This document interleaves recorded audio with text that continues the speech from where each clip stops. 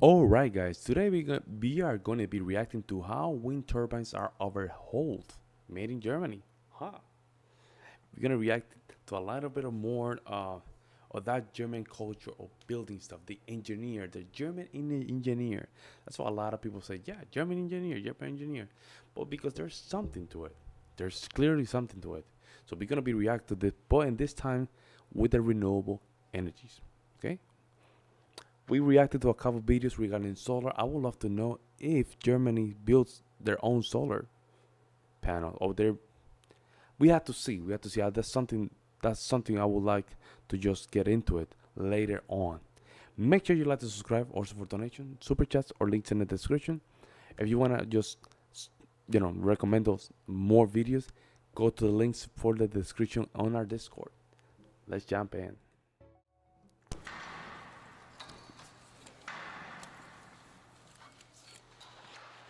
Model number CPN HZ197. What the hell is that? A wind turbine transmission. What the hell, man? That's not a real engine for a turbine?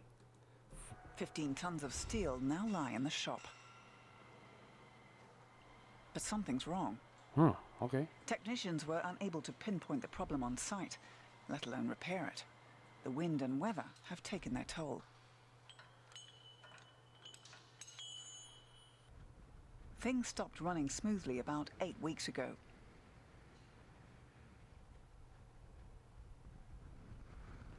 Much like the drive belt in a car, you often don't see or hear anything until it breaks down. Oh. But if repairs aren't made in time, the whole transmission might need replacing. Sensors within the turbine housing had been transmitting signals of abrasion. It's time to act. But technicians need to take a closer look to find out what's wrong.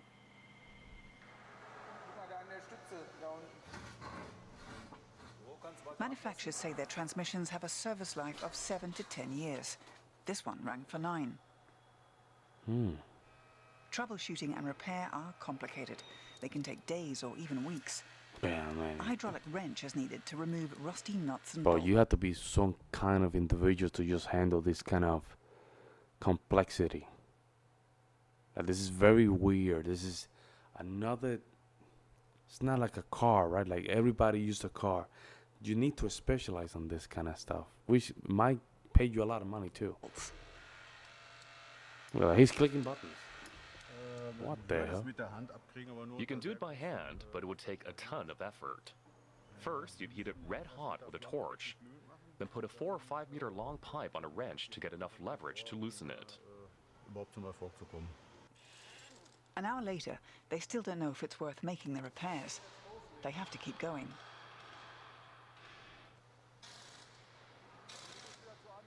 Everything must be recorded so that the customer can monitor the work later. Wow, even the customer has to be involved in this one. So important. Hold on, hold on, hold The on. wind turbine. Listen to this, folks. The customers need to be involved on the repairment. In the repairment. Wow, I never heard this before. The customer need to be involved in the repairment. That's new for me. That is new for me. Pays the bill no Now, matter it's not what a they house. find. It's just a weird technology that you have to just now learn. Judging from the oily deposits, the technician makes a prognosis. I think it's coming from the spur pinion, from the gearbox. Meanwhile, the first 100 photographs are being uploaded. So how much does a repair like this cost? As a reference point, you can estimate that on average, work like this costs about 2/3 of the price of a new one. And how much is that? Depending on the transmission class, new would run between 100,000 and 200,000.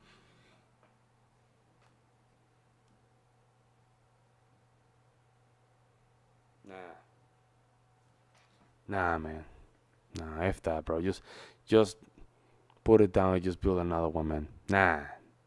100,000 to 200,000. No, just put it down and build another one, man. Almost $250,000. Wow, man.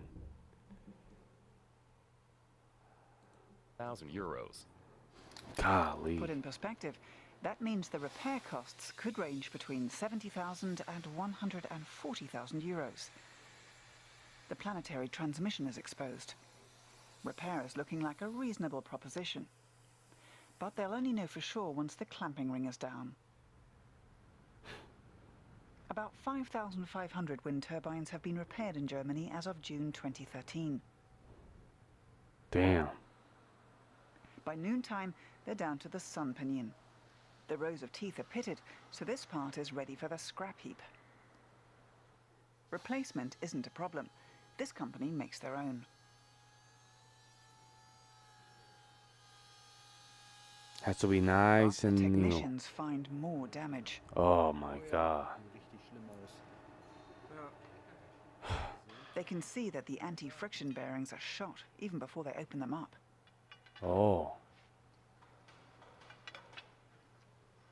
How in the hell that thing just messed up, man?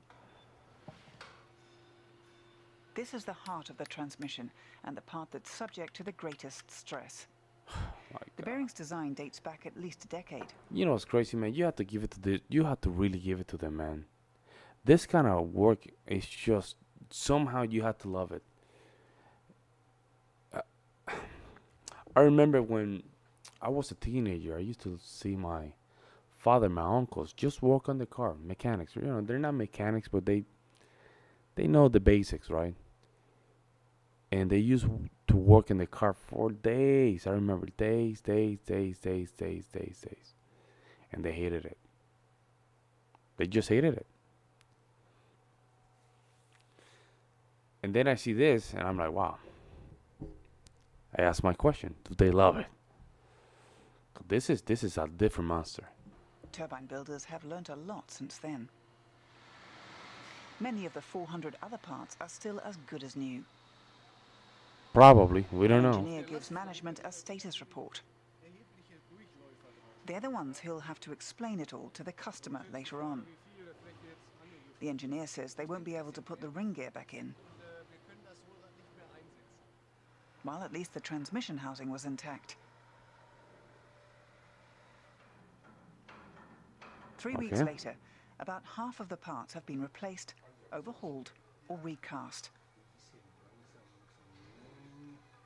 When it's finally reassembled, the transmission is placed on a test stand where it must run much more quietly than before. Let's see. Germans are far more sensitive to wind turbine noise than they used to be. But it's all paid off. This CPN HZ197 can go back in service, fit once more for Germany's shift to renewable energy. Oh, this was during that golden era, right, of renewable energy. Let me see. 10 years ago, that was in 2014. Okay, great video. It provides an awesome look inside a massive wind turbine transmission. Yeah, I agree. Great job it is. Did it for about 9 months. Top experience. Yep. And thank you for sharing. Good job. I'm interested in how they get those things out of the turbine. Good question. My goodness. Good stuff. In the meantime, on the consumer side, if a repair costs 2/3 of the cost of a new anything, watch, laptop, car, etc., is to the trash in time for our new one. So if these are repaired twice, it's service to lost money. Yeah. Isn't that what I said? I said, you know what? With that amount of money, just buy a new one. Just buy a new one, man, because you're just wasting a lot of money. $5,000 wind turbines, amazing.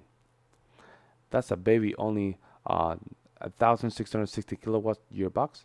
I have worked on some wind turbines that are 6 megawatts. I think that's what it means. Oil analysis should have caught this issue before that much damage. Ooh, let me see what they say. That would be up to the owner, I guess. Expensive lesson for them.